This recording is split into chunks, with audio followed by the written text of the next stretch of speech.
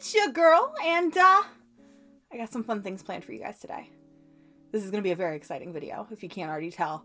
I'm just very excited to get to this video. So I'm doing something today that has come highly requested, and no, it is not a room tour, because that would literally take a million years.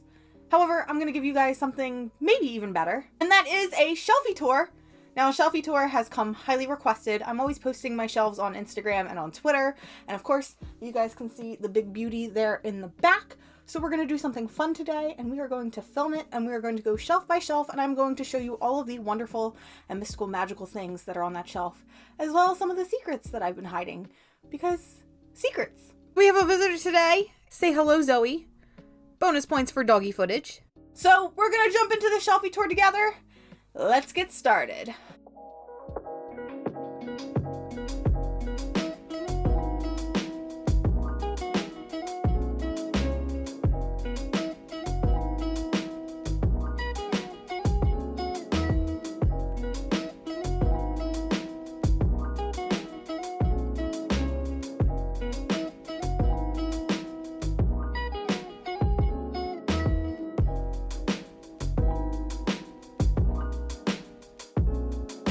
Alright, so this is my first shelf. This is kind of like my Star Wars, Mass Effect, you know, other fun things sort of shelf. So I've got my Black Canary Barbie, who I love.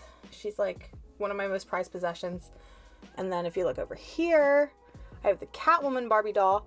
Again, another one of my most prized possessions. I love these little babies so much. They mean the world to me. So if you look on top here, does anybody remember Tsum Tsums? Because I remember Tsum Tsums, and I wish I would bring Tsum Tsums back. So I have a Tsum Tsum for Han Solo, Princess Leia, I have Greedo, and then I have my cute little Marvel one, so I have Spider-Woman, who I've always really loved, and then Spider-Gwen. And when I got Spider-Gwen, I was really, really big into Spider-Gwen, but I'm not as into Spider-Gwen as much anymore. And then if you look over here, we have DC's version of Tsum Tsums, which is Kawaii Cubes. And these bombed, but I got Red Hood, I got Catwoman, I got a little Green Arrow, and then of course a little Nightwing, we love him. And then of course, you know, you guys know, Mass Effect it means everything to me. So I have my little Mass Effect shrine here with my little action figures from Mass Effect 2. I have the team print, which is signed by Steve Blum, who voiced Grunt, and of course Jennifer Hale down here, who voiced Commander Shepard. My goal is to eventually have it signed by everybody.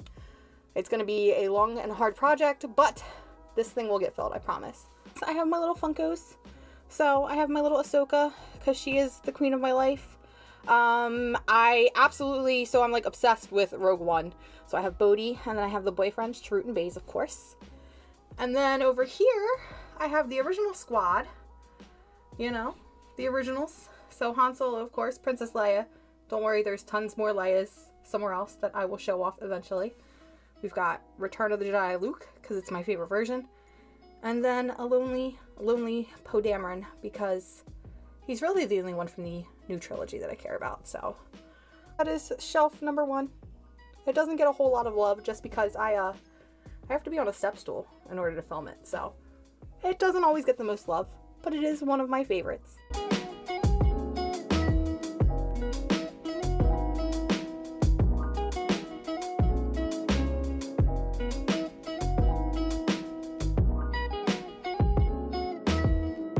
Alright, so we're officially getting into some fun stuff now. This is the first shelf, I guess you could say, and this one is just a nice little area for some statues and some Pop Funkos, and these are some of my absolute favorites. So I've got, and let's start here. So I've got my Black Canary. This is the Diamond Select statue, and these Diamond Selects are like one of my absolute favorites. They are really affordable. They're only like $45, but look at how nice and detailed they are. Like, they're ridiculous. We'll get back to the big boy, but if you come over here, my Huntress statue, this is also part of the Diamond Selects line, and you know, I just have to have the Birds of Prey together. Like, come on, man. So like I said, we're gonna get into the big boy. I promise we're gonna get into the big boy, but I got a little lone Aquaman. I really want to find him in a box one day to go with the rest of my boxed pops, but I found him at a convention as is, so that's where he'll stay for now. I also have a little lone Nightwing over here as well, if you didn't see that already. He was one of the first Pops I ever bought, and this was before I saved boxes. Now, if you look in the back, you can see a lot of my Pops, and I try to keep them organized and themed. So, of course, we got the Aquamans over together. We have our Jason Todds. We have a lone Bane, but he's with his friend El Diablo, so it's okay. My girl Rose Wilson. We got Batwoman. And then, of course, the lovely, lovely Birds of Prey. And Carrie Kelly, of course, because who could forget her? And then I told y'all we were swinging back because this, all right, so I lied. This is actually the most important thing in my collection ever. Black Canary, Green Arrow. You guys know, I love them so much. Look at them. I love them. They're my favorite. And I still can't believe that I got this statue. Like, when I was still on Tumblr and I was big on Tumblr, everybody sent me a message when this was revealed and was like, oh, you need to have this. And I was like, but it's also $300 and I'll never be able to get it. And then somebody surprised me with it for my birthday. So they're here on the shelf. And that is officially shelf 2. It's so pretty. I really love the Pops in the background. And it's something that you'll see on other shelves that I tend to do a lot, but I just really think that the boxed Pops with the figures in the back of my bookcase just look really, really nice. What do you think?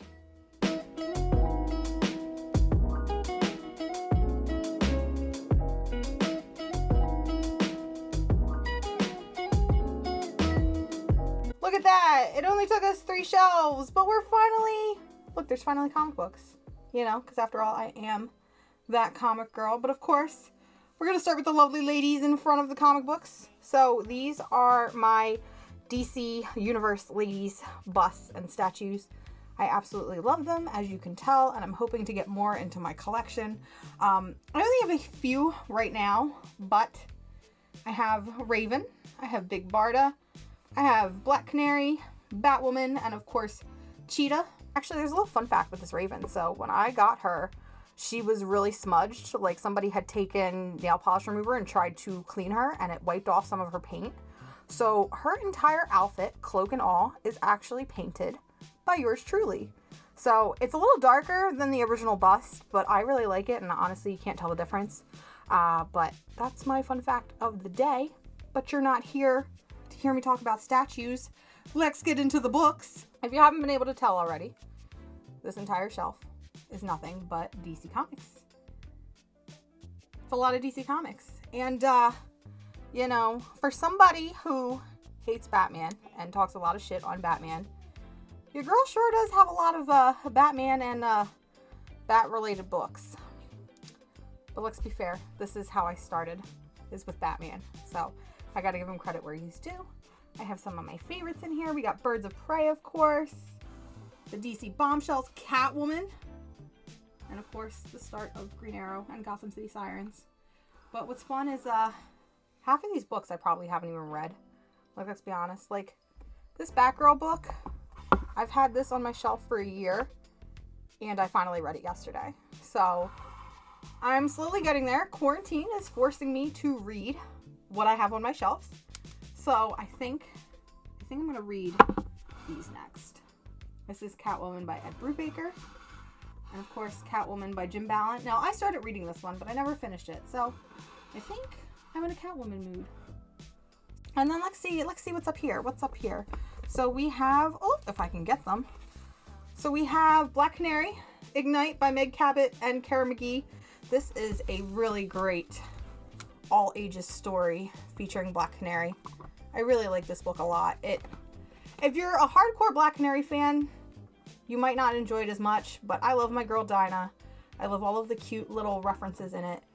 It's a really good book, especially for younger readers, but if you're a Black Canary fan in general, I definitely recommend picking this book up. What else do we have up here? Hidden Away. Aww. How do you not love this? Little moments like this that make me cry, and I miss her.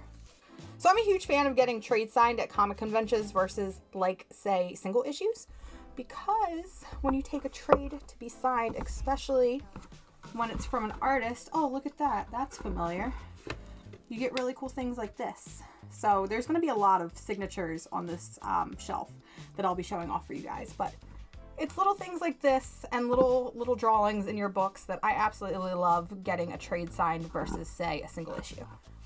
So when I organize my trades, I start by publisher. So I have my DC stuff up here. When I organize my DC trades in particular, I always go alphabetical. And then when you get to things more like Batman, I tend to do them in, say, chronological order. So when they would technically, I guess, fall in the timeline. So we've got Long Halloween, and then it jumps into Hush and all of his stories. And then we have Damian Wayne pop up, and then Battle for the Cow, which eventually goes into this Batman and Robin run by Grant Morrison, which is the only book I will ever like by Grant Morrison. And then we've got the Continuum reset. So we have all of my New 52 books. And then eventually we've got one lone Tom King book here, but eventually my entire Tom King Rebirth collection will be here. So that's kind of how I organize my trades. Same with Birds of Prey. So we have, you know, the pre-boot stuff here and it going in chronological order. So Chuck Dixon and then eventual Gail Simone stuff. And then we have the Rebirth stuff. You're not going to see any New 52 here because Birds of Prey New 52 was trash. I really hated it. But like Catwoman, like it starts with, you know, I've got this one here, which is kind of like a collection of Catwoman. So that's going to go first. But then we're going to get into like this OG graphic novel that she had. And then we're going to go into Jim Balent and of course Ed Brubaker. That is how I organize my graphic novels. I know some people do it differently. Some people straight up do it alphabetical. I know there's some people that color code. Y'all are crazy. This is what works for me, and this is what will continue to work for me. So that is officially shelf 2.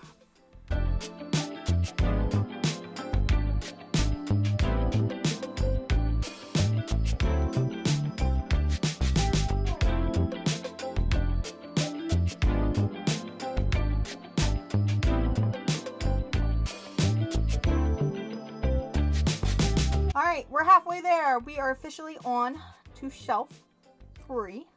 We're gonna start with the fact that I have this gorgeously sexy Jason Todd statue. And then if you look over here, we have my Amikami Mera. So this is one of my favorite statues too because it is from the Amikami line. And for those of you that don't know, Amikami was kind of like the first Bombshells. So it was Bombshells, DC Bombshells before DC Bombshells was a thing. It was a small run that was written by Jimmy Palmiotti, and it was basically your favorite DC heroines as anime characters. It's actually surprisingly good, and this is one of the few figures I have from it. I just love this little Mera. She's a mermaid, and she's so cute, and we love her. Look at her. Beautiful. And it's really hard to find. These figures are ridiculously hard to find. There's so many of them that I want, but I'm not willing to pay the price. But eventually, I will own all of them, and they will be mine. So these are some of my faves. These are my little Eaglemoss figurines. So these are really awesome. These are like usually like 15 bucks. And I know they look super tiny. They are super tiny. But what's really great about the Eaglemoss figurines is they come with little magazines. And in the magazines, they tell you everything you need to know about a superhero. These were really, really great for me when I first started collecting because it helped me learn about DC superheroes that I might not have known before. So these are something that I'm always on the hunt for. They're really rare and super hard to find, but I always get really excited when I find them in a shop, especially if they come with their magazine. If they don't have a magazine, I won't even get them. Now, onto the books. Of course, can you believe me? This entire chunk here. Look at this. This whole chunk is just nothing but Green Arrow. And there's more Green Arrow up there. So there's a lot of Green Arrow, but he's not my favorite superhero for nothing. We've got a little bit of Green Lantern. I've actually never read these books, and I don't know if I ever will. I have a really bad habit of picking up books when they're really, really cheap and putting them on my shelf and never actually reading them again. So that is an issue. But, you know, we've got some goodies, some classics. This is the entire collection of Judd Winick's run, my absolute favorite run. I've got the Green Arrow Black Canary runs. I think I'm missing like one book. Got some of the Rebirth. I need more of that. And then, surprisingly, I'm actually a huge Hawkman fan. I have a lot of the pre-boots from Jeff Johns. It is actually like one of my favorites ever. I picked up Rebirth Hawkman. I know I keep calling it Rebirth, but anything that happened after Rebirth is Rebirth Fight Me. He's wedged tightly in there, but he's there. I need to read him. You come over here. Oh, look, Huntress. We know her. We did a video about her. Fun fact, this book right here is actually one of the first ever books that I got signed. I have it signed by both Paul Levitz and Joe Staton. And Paul Levitz, who wrote the book, was such an inspiration to me when I first started collecting comics. He's actually the one that inspired me to become a comic writer and to become that comic girl. So Paul Levitz, thank you for everything. We've got all of my Justice League books. This is such an underrated run. The Brad Metzler and Ed Benz run. I love this run a whole heck of a lot. It's one of my favorites. It's something that I'm definitely going to talk about in a future video. This is a run that I feel like everybody should read for Justice League. Also, this is when Black Canary is the head of the Justice League. So maybe that's why it's my favorite. Who knows? We've got some Mr. Miracle and some Power Girl, and these books are really fun. I'll show you what's really fun about these books. Ba-dam! And then I have this Power Girl book, which again, one of my absolute favorite runs of all time from DC Comics, and one that is not talked about nearly enough. This also has a fun treat. Look at that. To Mars. Love Jimmy Palmiotti. I love Jimmy. Oh, and a double sig by Amanda Conner. I love these two so much. They're some of my favorite people in comics. And then, you know what I'm realizing? Looking at the shelf, I have two Nightwing books. We need to fix that. I need more Nightwing books in my future. That is officially shelf 3 in the books. Lots of books, lots of books. We're almost out of DC comic territory, I swear. There's only 2.5 shelves filled with DC Comics. But I told you, DC Comics is life. It is life.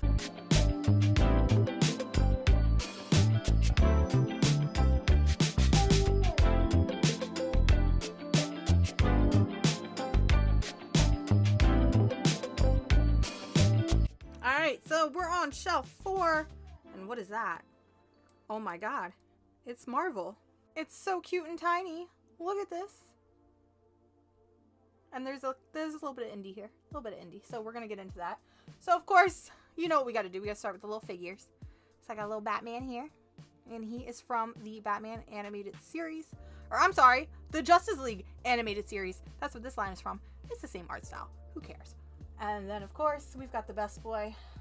I love you. I'm sorry, I just like completely caressed you, but he loves me and he knows it. There's not a lot to talk about. This one, I normally don't have a lot of figures on. I usually set like my coffee or my drinks here on a coaster, of course. Where is my coaster? There's my coaster. Look, it says Kalalua. I picked this up from a convention a couple years ago and it's one of my favorites, but it's completely hand drawn and then put on, I guess, like just a regular old tile. But I've had this for like 6 or 7 years and he still holds good to me. I love this little baby. But let's get into the books, because that's why you're here. So, Secret Six. Oh, I've got the entire, look at that, the entire Secret Six collection. The entire one. This is, listen, let's level for a second. Let's level. This is probably one of the best DC Comics you will ever read in your entire life. I will get into it more at some point, but Secret Six has a very special place in my heart. Also, it is super queer without being in your face queer. And look at this. It's queer. Just read the book. Read the book. It's so good. Of course, I have all of my Secret Sixes here. I have the Secret Six New 52 run as well. However, I only have volume 2. I need to get volume 1. Again, this was a case of I saw it for $5 and couldn't not get it. All of my Suicide Squads. I really love the New 52 run on Suicide Squad. A lot of people talk shit about it, but this run has a special place in my heart as well. And again, we'll talk about it in a future video at some point. Superman and Batman. This shelf has all of the good runs on it. The Superman Batman run is another one that I really, really love a whole lot. We get into our Teen Titans, our Wonder Woman. Look how sad and pathetic my little Wonder Woman section is. I need to get more Wonder Woman. But to be fair, I do get a lot of my Wonder Woman stuff from the library. So, Wonder Woman. And then look at that. We are officially on Marvel. We're officially at the Marvel section. So, look how fun this is. Look at this little book. You guys know I talk about this book a lot. This is my original Civil War, Marvel Civil War. It is a really, really crappy library binding that I bought off of Amazon for like $3, but I want to get rid of this so bad, but at the same time, this is literally a piece of that comic girl history. So I can't get rid of it no matter how gross and sticky this is. I actually have not read this since I first bought it. So now that I know what Marvel characters are, I should probably read this. I'm gonna set this over here because we're gonna read it later. For Marvel, we've got, of course, like, listen. The only Marvel book you ever have to read. All New Wolverine. That's it. Just read All New Wolverine. That's it. Game over. We've got Angela.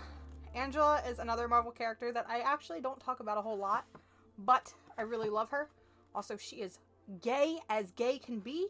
So if you are looking for a queer superhero book, read some Angela. We've got Hawkeye. This is ugly Hawkeye, though. We don't talk to him.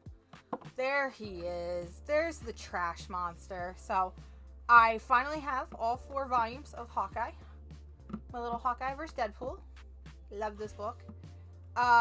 Moon Knight. Hello. Oh, this is the weird one. So I only have 1 book from Jeff Lemire. So we've got some Star Wars. Listen, I'm gonna level with you guys. I'm not a big fan of older comics, but I bought this for, like $4 or something ridiculous. And I just like the way that it looks. So I might never read it, and that's horrible for me to say, but at least it's pretty. Got X-23, of course.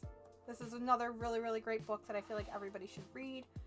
And then we've got some of our indie stuff here. I do have an entire indie bookshelf, which I will film at a later date, but I do have a lot of my Dynamite books.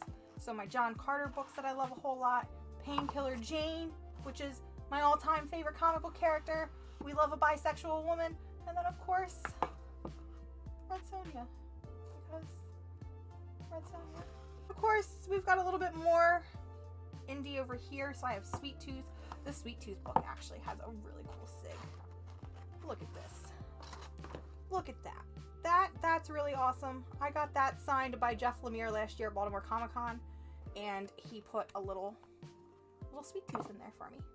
Another book that I always talk about. This is my very, very old copy of The Watchmen that I bought. I think I bought this from a Goodwill actually when I was living in college. So after I read the book and gave it back to my teacher, I knew I needed a copy of my own. So I bought this really busted original copy from, like, I think it was like a Salvation Army in college. But if you open the pages, it is signed by Dave Gibbons, who did the art. And this book actually has a really fun story to it. So it was one of my first conventions at Baltimore, and he was signing, and I knew I wanted this signed, but he had a ridiculously long line, and I couldn't do it. So I was kind of a jerk and popped at his table as he was leaving and was like, look, I know you're leaving, but this is the first comic I ever read. Will you please sign it for me? I was like, and he's like, oh, it was the first comic you ever read. That I feel really honored. And we talked about it and we joked about it. And I explained to him that I read it for school, and his words to me, and I quote, are, no wonder why American kids are so fucked up. Because if you don't know, Dave Gibbons is actually British, and I had no idea when I met him. This is my fun story on The Watchmen. And then the last thing for this shelf is this giant collection of Battle Royale. I eventually want to have a manga section at some point, but this book is just great. I'm going to be talking about it in a future what I've been reading, and I also want to put it in like a manga spotlight collection, because this book was just out of this world and I couldn't put it down. That is officially shelf 4. We have 1 more to go. We can do this.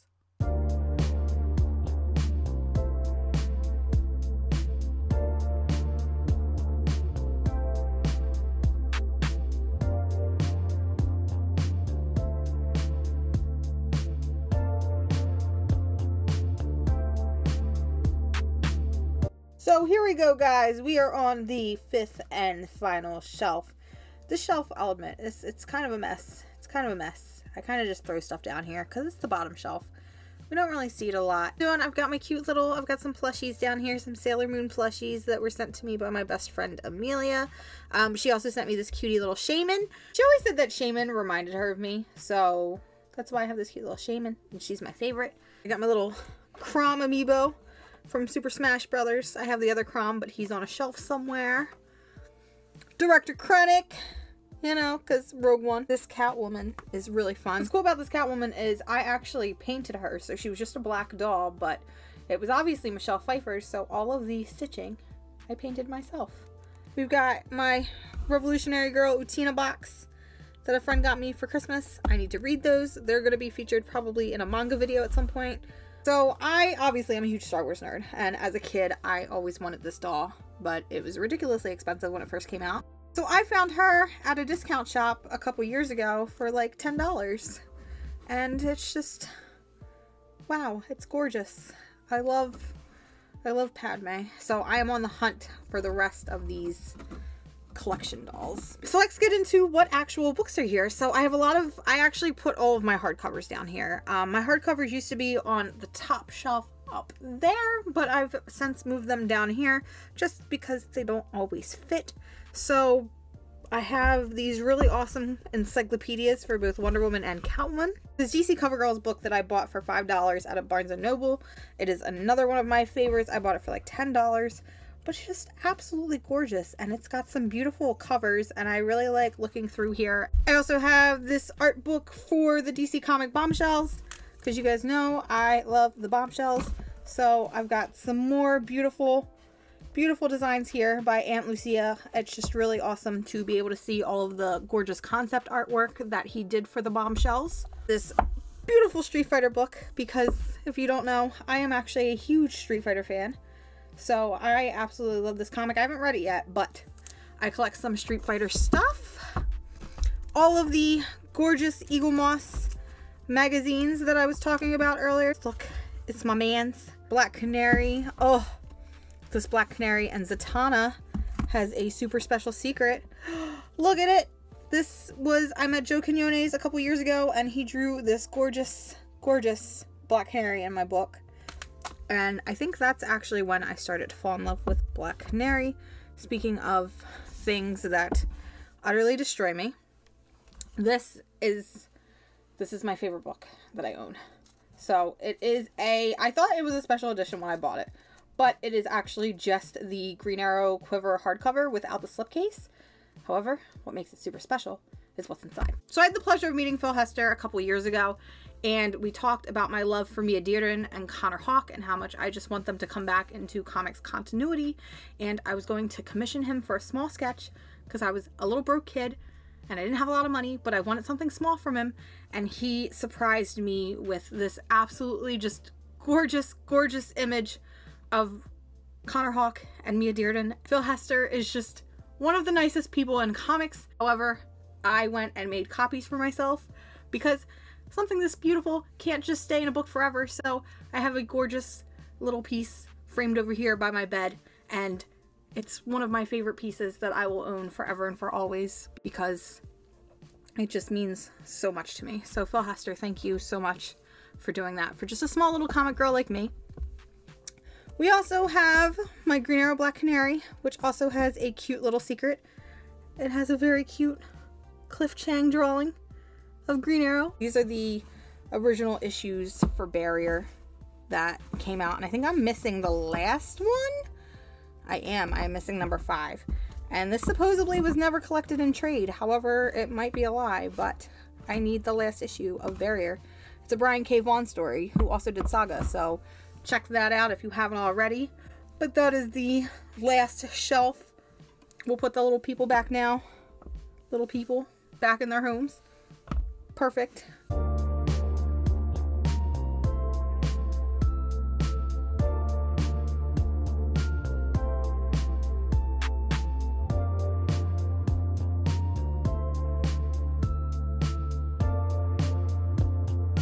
And that is it. That is our first ever shelfie tour. I'm going to apologize if it turned into like a 40-minute video, but there's a lot of shelves there. Like there's a lot of stuff there. So I hope that you guys had fun.